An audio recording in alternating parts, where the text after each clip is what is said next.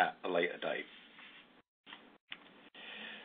So, employee-owned firm offering air quality services since 1979. We provide services in ambient air quality, monitoring, modeling, and permitting, which is the subject of this webinar, indoor air quality, occupational hygiene and safety, and we also have our own CALA-accredited laboratory in which we analyze many of the samples that we take. We have a fair amount of lab and monitoring instrument, and a fair amount of our work does come from permitting, so it's a big area that we've worked in for a number of years.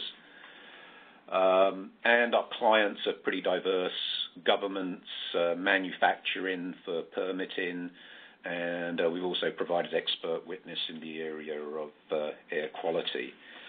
Before I go on to the actual webinar itself, I should also mention that this is the first in a series of webinars and seminars that will be provided over the year between October and next June on various aspects of air quality. We'll be sending out notifications of those, so if you're interested in any of the other aspects of air quality, we'll also be providing those webinars. So back to this particular webinar, we're going to go over what are emission permits, the different permit routes that are available or that you are forced down, exemptions to permitting. The relatively new regulated EASRs actually came in at the beginning of 2017. The application process for both ECAs and EASRs and requirements for EASRs. And then we'll go into the technical details of the impact assessments required to support both ECA and EASR applications, both the impact assessments for noise and air. And then we'll finish up with issuance of the permits and any other permitting matters. So basically, a permit is a legal permission to emit contaminants into the environment in Ontario, and it's covered under Ontario jurisdictional law. It allows you to legally operate equipment and or processes, and we'll look at definition of equipment as we go along, but the requirements are based in part on sections 6 and 14 of the Environmental Protection Act, which create prohibitions against the discharge of contaminants into the natural environment that cause adverse effects. And the requirement of a permit is that you demonstrate that you don't cause adverse effects. So what are contaminants? Contaminants are, and this is taken from the definitions provided in the Environmental Protection Act, any solid, liquid, gas, odor, heat, sound, vibration, radiation, or combination of any of them resulting directly or indirectly from human activities that causes or may cause an adverse effect. So it's a very wide-ranging. It includes air emissions, both gaseous and solid, say as dusts or particulate matter, and also includes sound and vibration. So of all of the contaminants in this list, the two most common are the air emissions and the noise emissions. The others are not dealt with very commonly. So as I mentioned earlier, as a result of significant regulatory changes that occurred at the beginning of 2017 with the introduction of these new EASRs, we now have a new and quite different permitting landscape in Ontario. And it breaks down basically in the way that I've shown on this flow chart, and I'm going to be repeating this flow chart at a few points through the presentation, as this gives you sort of an overview roadmap of the permitting system that now exists in Ontario. So let's start off with the basic requirement for a permit, whether you need one or not. Section 9 of the Environmental Protection Act indicates that no person shall accept and in accordance with an environmental compliance approval, or ECA, use, operate, construct, alter, extend, or replace any plant, structure, equipment, apparatus, mechanism, or thing that may discharge or from which may be discharged a contaminant into any part of the natural environment other than water. And Part B of that has the word alter in front, but basically the same wording. So if you alter any of the things mentioned in Part A above, then you're required to have an approval of some sorts. This is the Section 9 requirement for ECAs. It's very general in application. And elsewhere in the Environmental Protection Act, there's different but similar requirements dictating the need for EASR permits. So there's kind of a parallel statement for EASR permits there. You'll note on this slide that I've underlined and bolded the word thing just to emphasize how general the application is. It literally applies to anything that can cause a discharge. And I've also underlined the words may, in that you have to account for potential emissions or a possibility of discharging. So even the possibility triggers the requirement to have a permit.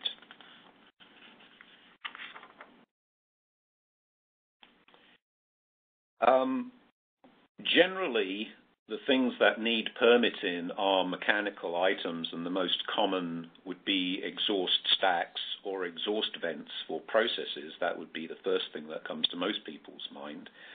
But it not only includes that in terms of what requires permitting, it also includes fugitive emissions. Those are emissions that are not directly emitted through an identifiable stack or vent, but still need to be accounted for under the regulations. So, for example, certain mineral dusts from handling minerals or aggregate outdoors, or odorous emissions, for example, from waste lagoons or tailing ponds.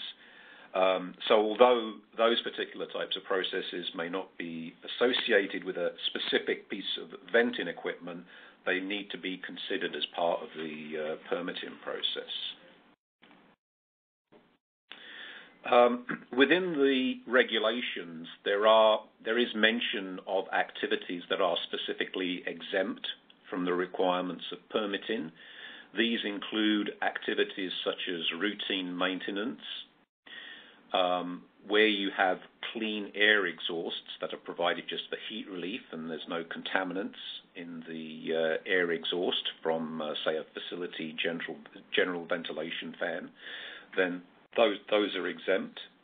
Small residences are exempt from permitting requirements, as are agricultural operations. A summary of all of the exemptions, or a fuller list of all of the exemptions, is actually provided in a regulation called Regulation 524/98, and that lists all of the regulations under permitting. And in terms of what's sort of quote unquote new, or really some new exemptions that were introduced last year in 2017, there's additional activities that are now exempt, including wood fuel burning less than 50 kilowatts, activities at schools, HVAC systems under certain conditions, and cooling towers under certain conditions, and standby power systems under certain conditions, and meeting certain criteria can be exempt from permitting. However, the Ministry has made it clear recently that even though a number of these activities or sources may be exempt from permitting, if they emit contaminants to the air which are common with permittable sources which do require permitting, then those emissions need to be accounted for on a site-wide basis, regardless of whether the particular activities are permittable or not.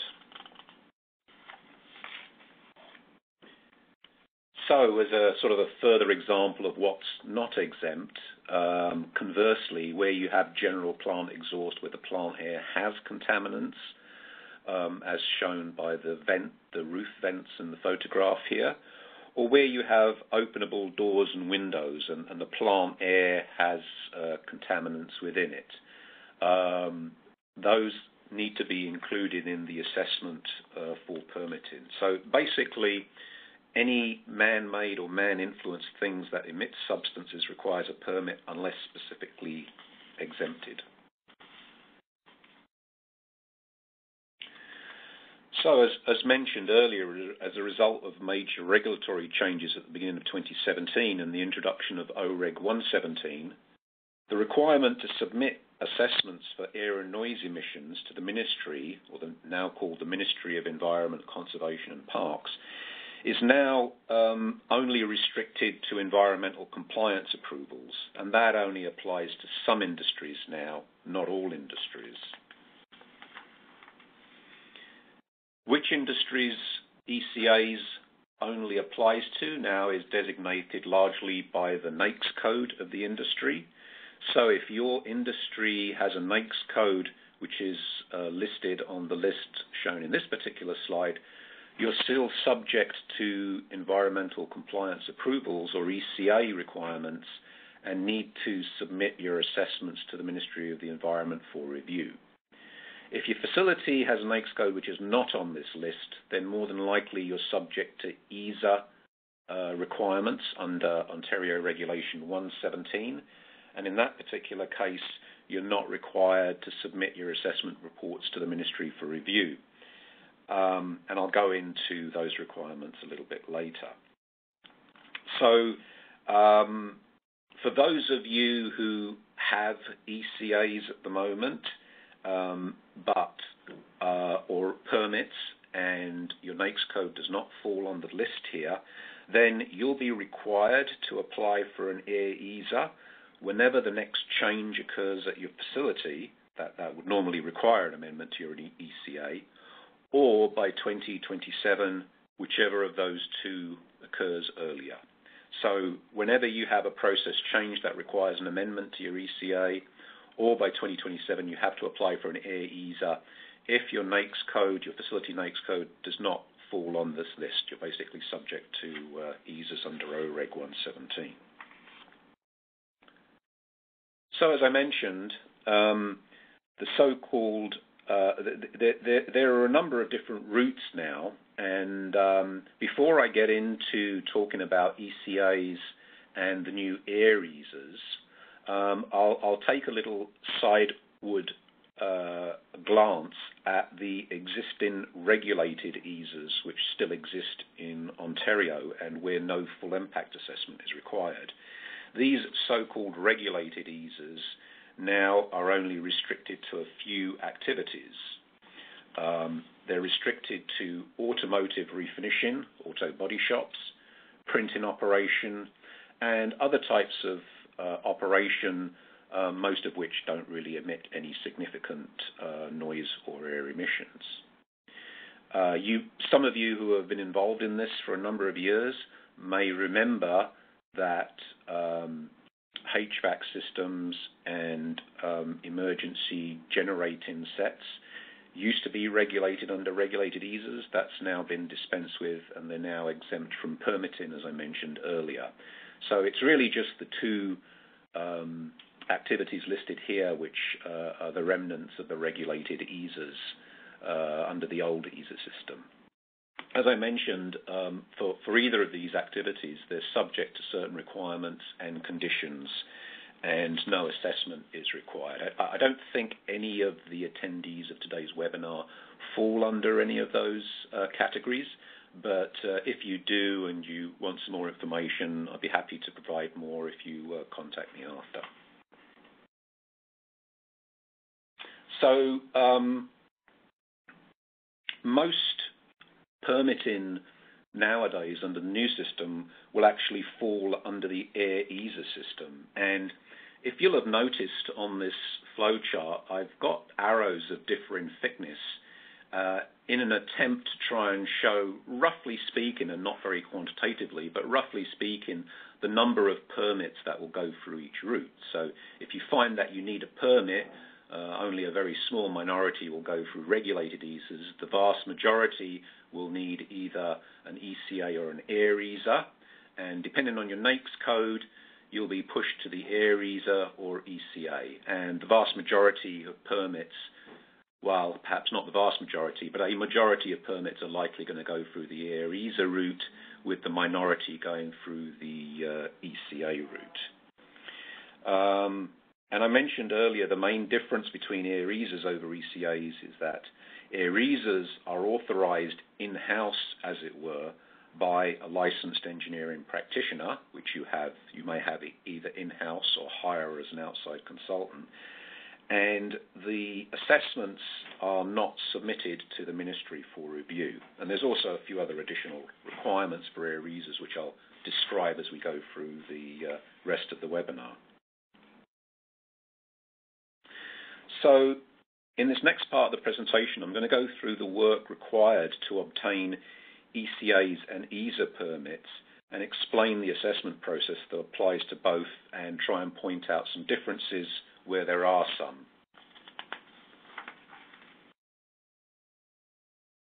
So as a general statement, for both ECAs and EASRs, a permit is issued if the emissions demonstrate compliance, and it's based on the premise that pollution, either air or noise, can be managed by controlling at the source or using dilution or using both. In terms of the actual application process, I'll start by talking about ECAs, and ECAs have been around since about 2011. The process requires that the owner or operator needs to apply before constructing or altering anything. There can be, if necessary, a pre-application consultation with the Ministry if it's a particularly complex application or there are some outstanding issues or questions that need to be asked. The application package is then submitted to the Ministry of the Environment, Conservation and Parks for their review and approval, and upon application, a summary of the project is posted to the Environmental Bill of Rights website, an EBR posting, for the period of approximately 30 days. And that allows the public to comment on the application and provide any information that they wish to provide. At the end of that process, a decision is made by the Ministry. The decision can be appealed, although it's very rare to have an appeal of a decision, and then the permit is issued. Generally, when an application package is submitted to the Ministry, as part of the review process, there's often a fair bit of back and forth between the applicant or the consultant and the reviewer at the Ministry to go over technical questions or answer any technical issues that might be raised by the review. Comments are also sought by the Ministry from the local district office, local to the site for which the application is being made. Most ECA applications nowadays are of the flexible variety that allows changes to be made in-house. And these are called the Limited Operational Flexibility, or LOF ECAs is the latest name for them. They provide flexibility to make changes without having to go through a permissions process with the Ministry of the Environment. You generally have to assess your emissions in-house and ensure that you're still meeting requirements in-house for any process changes. But it makes the process of updating process changes at your site quicker and provides more flexibility. As part of the new regulatory changes that came in last year, the MOE have committed to significantly speeding up the review process for ECAs. They have a one-year mandate, but it's still yet to be shown how well they're going to abide by that, since it's still relatively early days in the new regulatory regime. Going on to EASRs now, by comparison, there is nothing like the interaction with government that you have with ECAs. Instead, registration just has to be made before the facility starts up for new facilities, or registration updating for process changes if there is a modification. Of course, as part of the design work for a new facility or process modifications, air and noise assessments of that new or modified process is required, and that only makes good design and planning sense, of course, to do that. So, in essence, with these EASRs, the government places reliance and liability on the licensed engineering practitioner either conducting the work or signing off on the work to ensure it meets government requirements using appropriate methods. So I'm now going to go over the application packages that are required for ECAs and EASRs. For ECAs, those of you who've been through this process will probably be quite familiar with the fact that you need to include an application form, proof of legal entity, a report on the air impact assessments, a report or form for the noise impact assessments.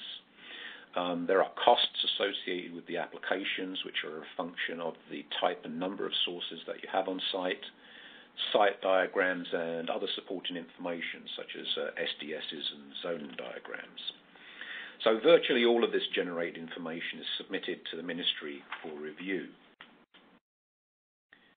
In the case of EASRs, however, only some documents need to be submitted, and they are not generally reviewed by the Ministry unless part of a special audit. So prior to registration, a person engaging in a prescribed activity has to have prepared an EASR Emission Summary and Dispersion Modelling Report, or ESDM for short. This is essentially the Air Impact Assessment Report. There's also a requirement for an ESDM report supplement, a noise report, and an odour screening report. And remember that these documents and assessments have to be updated before a new process is added or process modification implemented. Preferably, of course, as I mentioned before, this should be done during the design and planning process. These documents have to be reviewed and stamped by the LEP, and this is the new requirement specific to EASRs. And in terms of what's actually submitted on the registration website, it's the air and noise impact summary tables and some administrative information that's actually submitted as part of the registration. If applicable, there may also be some additional plans and statements that need to be prepared.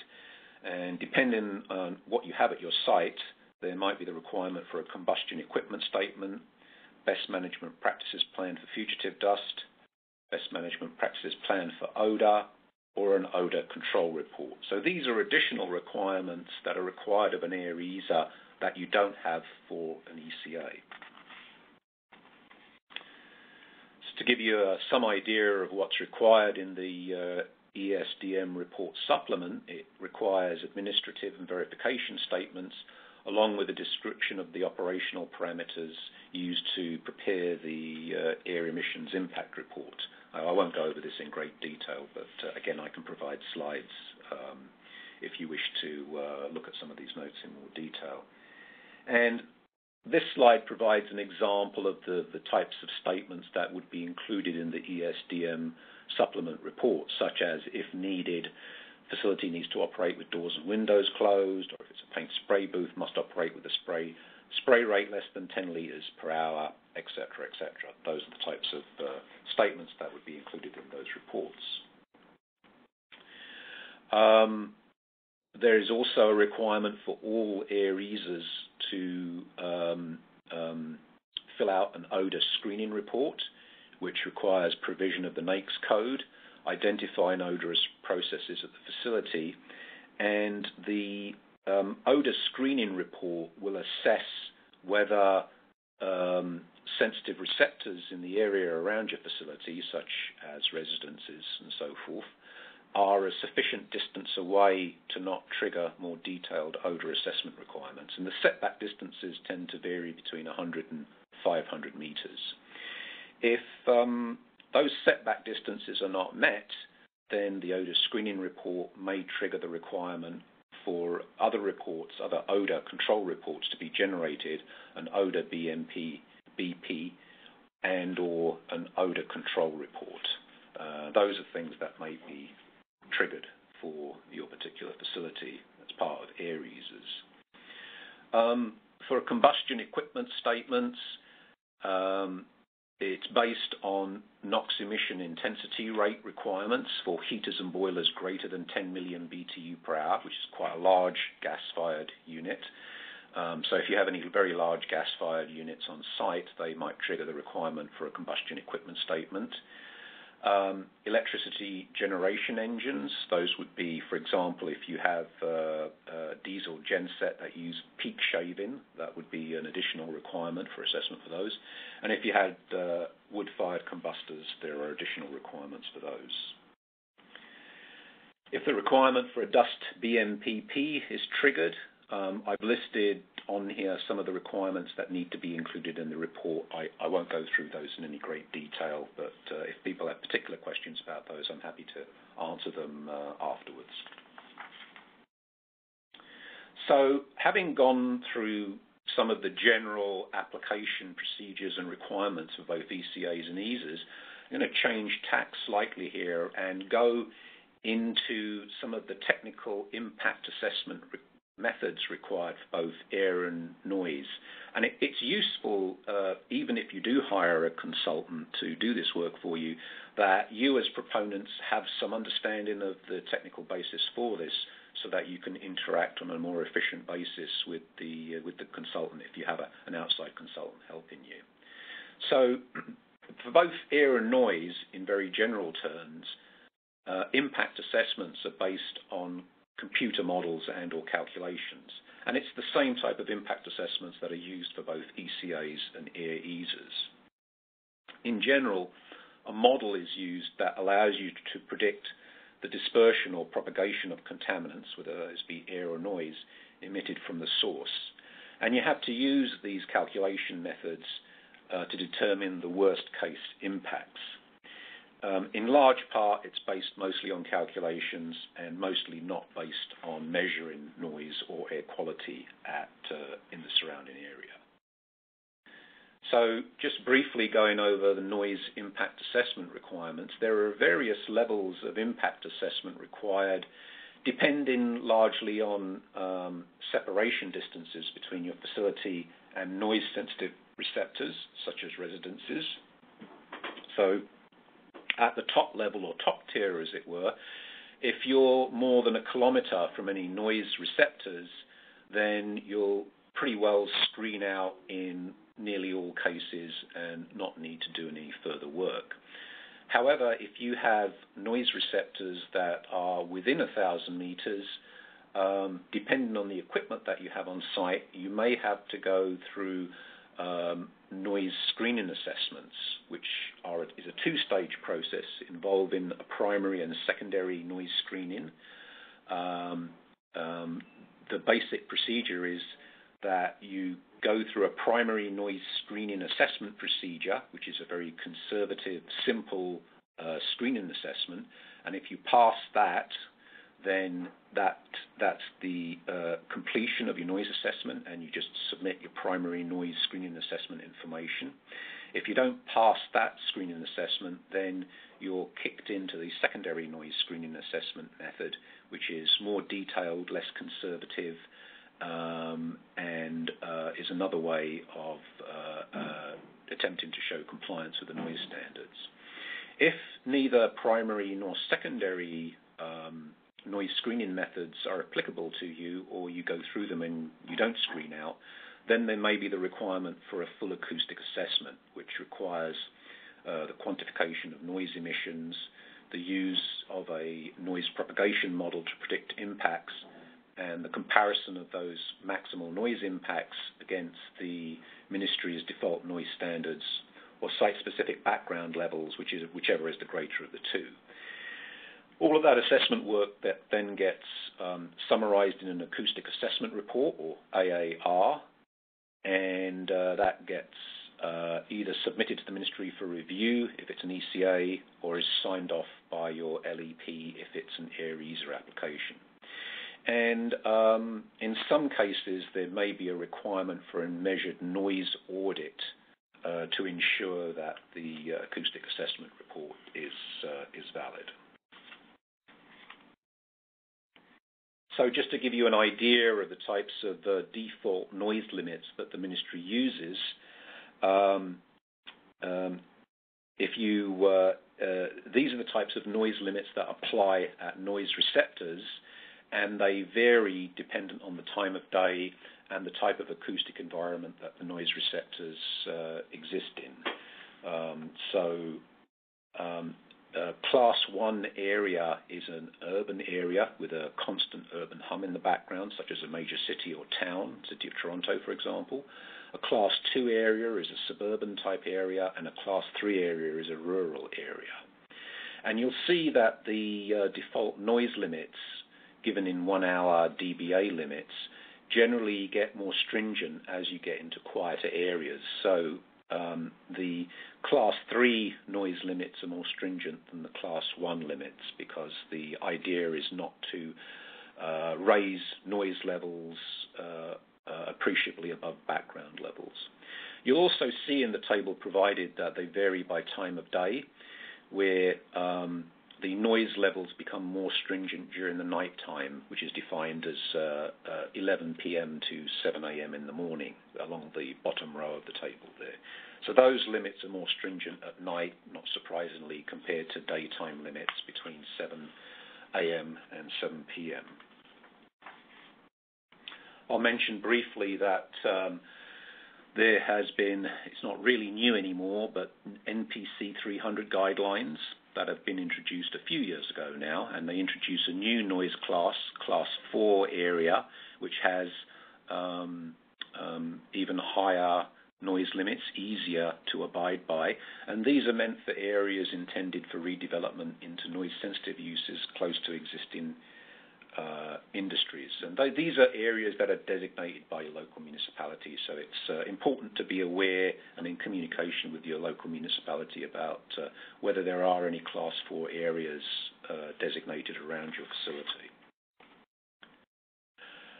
Air impact assessments generally follow the same general procedure as noise impact assessments. For air emissions, you have to quantify the worst case emissions, which can be either estimated or measured, most often estimated. You use a dispersion model to predict the impacts, usually at or beyond your fence line, and you compare those maximum air quality impacts against the air standards, and that all gets reported in an air impact assessment report called an ESDM report. I'll mention at this point that Regulation 419, which was introduced in 2005, requires that all ESDMs are written up and based on the new models and standards that will be phased in by the last set of phase-ins by 2020. So, if you have an ECA which was modelled under the old OREG 346 method, any of those facilities will be required to update their ESDM by 2020, by February of 2020. So it's not actually a lot of time left. So that's worth checking in terms of your compliance and assessment reports.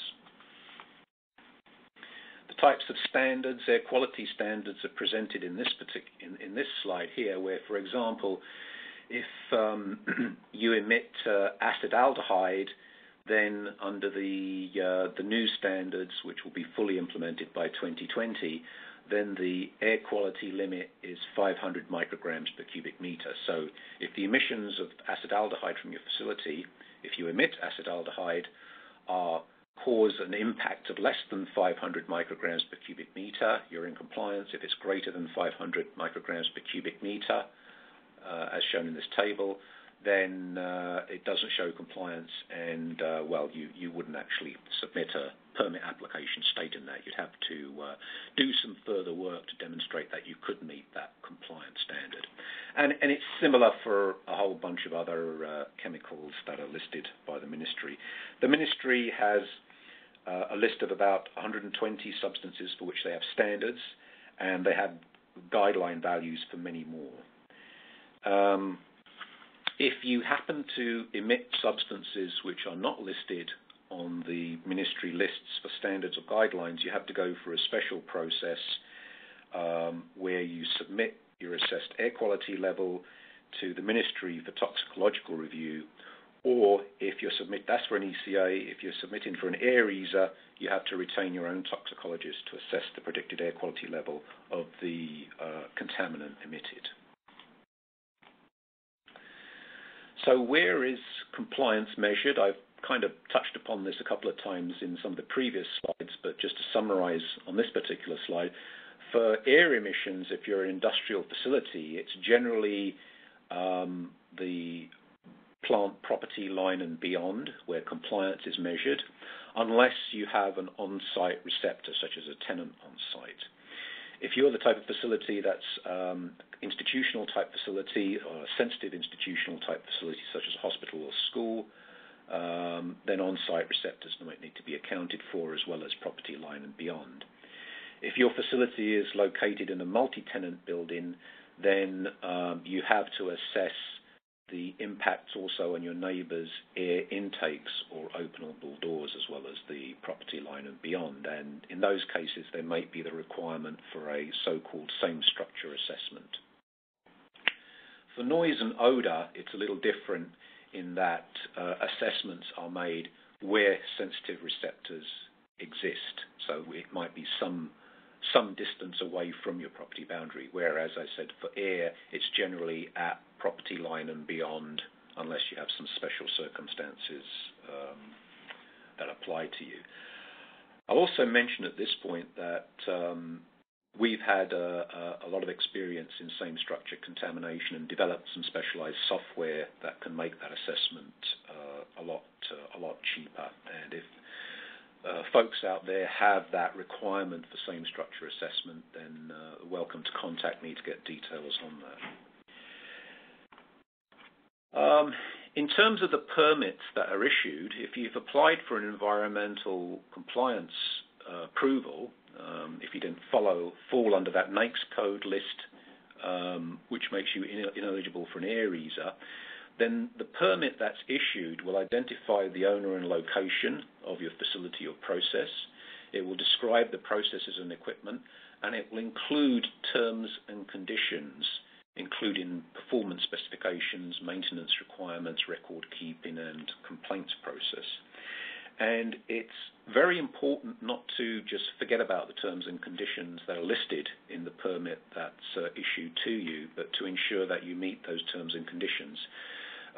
Because the Ministry can conduct inspections and audit whether you are meeting those terms and conditions. And if you're not meeting those terms and conditions, then they will issue warnings and requirements to you. The terms and conditions are especially important if you have a flexible ECA, which most of them are, as there are ongoing requirements to keep impact assessment reports up to date, and there is also annual reporting requirements for flexible ECAs.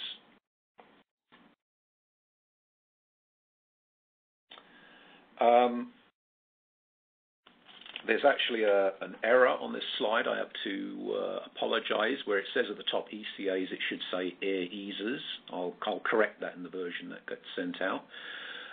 For air EASRs, simply speaking, once you've registered, confirmation is issued that you've registered, and that's essentially the end of the process as far as registration is concerned. But the documentation that's generated by your LEP will include performance specifications, maintenance requirements, record keeping, and so on, similar to an ECA, which again you need to document and keep that documentation as part of the conditions of registration. So that's essentially the end of the webinar.